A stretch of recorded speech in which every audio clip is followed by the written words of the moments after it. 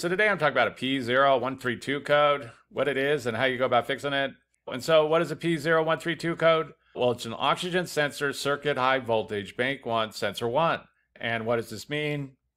Well, basically there's what's called oxygen sensors and they're located on the exhaust. And they do two things. The first thing they do is they monitor the catalytic converter. And then the second thing they do is they monitor how much oxygen was burnt off during combustion. And the computer uses this information to adjust the air-fuel ratio mixture that's going into the cylinders, which keeps the engine running very well. But when you get a P0132 code, the computer's seeing some kind of problem with one of these, mainly the bank 1 sensor 1 O2 sensor. And so it's going to have to be troubleshooted to know why.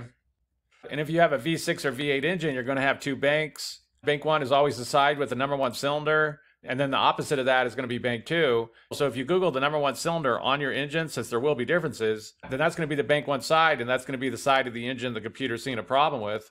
If you have a 4-cylinder engine, it wouldn't matter because you only have one bank.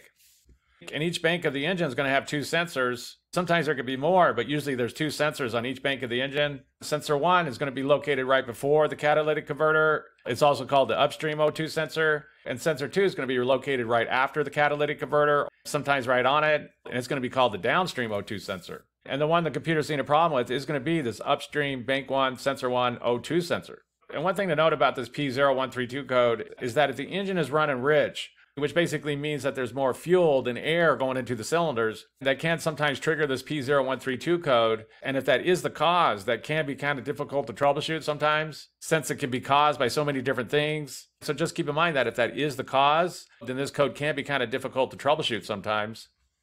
And so what would be some possible causes of a P0132 code?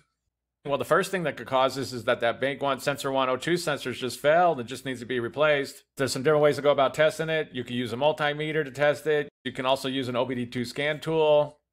If you have a scan tool with the graph function inside of it, that could come in very handy when you go to troubleshoot this. Basically, you want to see what the minimum voltage is and the maximum voltage is, and it should be going like this, up and down, in a steady kind of pattern like this. This would be a good working bank 1 sensor 1 O2 sensor. But if it looks like this, or if the voltage is really high or something like that, then you know there's some kind of issue there. You know it needs to be fixed. There's some good YouTube videos on this if you want to go about testing it this way. And like I said, you can also use a multimeter to test it. There's also some good YouTube videos on that. But the first thing that could cause this is a bad bank 1 sensor 1 O2 sensor.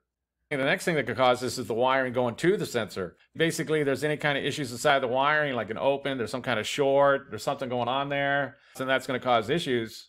If you do go to check the wiring, you will need to get a diagram or schematic for your particular vehicle, since there will be differences on what's going on with the wiring and things like this. These O2 sensors are going to have heater elements built into them, which basically help it to heat up very quickly and help it to go into what's called a closed loop quicker and start working. And then you're also going to have wires going back to the computer, which is reporting to the computer how much oxygen was burnt off during combustion. So you will need to get a diagram for your particular vehicle to know for sure what's going on.